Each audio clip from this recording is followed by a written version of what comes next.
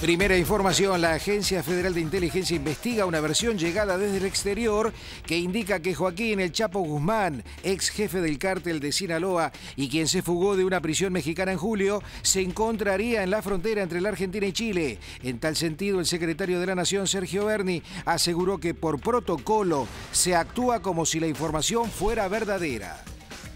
En alerta en base a una información que no tiene un grado de veracidad muy concreta. Obviamente que ante semejante alerta y mientras esperamos lograr determinar si es una información que tiene una similitud, hay que tomar todas las medidas. Nosotros no esperamos, tomamos y actuamos con todas las medidas. Mientras tanto, la Agencia Federal de Inteligencia está trabajando para determinar qué grado de veracidad tiene esa medida. ¿Cómo le va? Buenas noches. En 3 minutos hay más información destacada.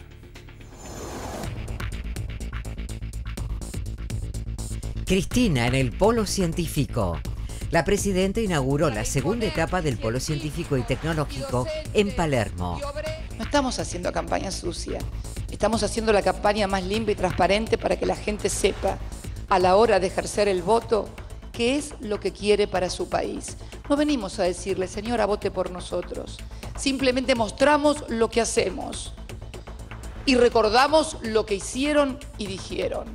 Hay que elegir entre dos modelos fundamentalmente de país, con nuestras falencias, nuestros errores y todas las cosas que hace falta mejorar, crecer y agrandar, porque es natural que haya cada expectativa. Pero por favor, que después no vengan de vuelta con el que se vayan todos, porque yo no me voy a ir a ninguna parte y voy a estar para recordar que tuvimos la oportunidad de seguir creciendo. Camino al balotaje. Los candidatos siguen en campaña. Mientras Macri recorría el norte, Scioli visitaba Moreno. El líder de Cambiemos estuvo en Jujuy, donde aseguró que habrá obras de infraestructura. También prometió mejorar la situación de los jubilados.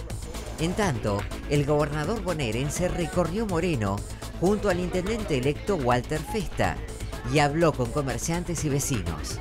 Los sectores humildes y populares salen en defensa propia, destacó, ya que los candidatos de Cambiemos han dicho que van a devaluar y quitar subsidios. Los dichos de Aranguren. Los gobernadores de Río Negro y Neuquén, Jorge Zapac y Alberto Beretilnec, criticaron al asesor energético de Mauricio Macri y sus ideas privatistas. Aseguran que van en sentido totalmente opuesto a las políticas oficiales de autoabastecimiento y soberanía. Estaremos ampliando toda la información de nuestro país y del mundo después del fútbol en el resumen de Visión 7. Rápidamente volvemos ahora a Cancha de Lanús. Desde allí continúa el fútbol para todos. Hasta luego.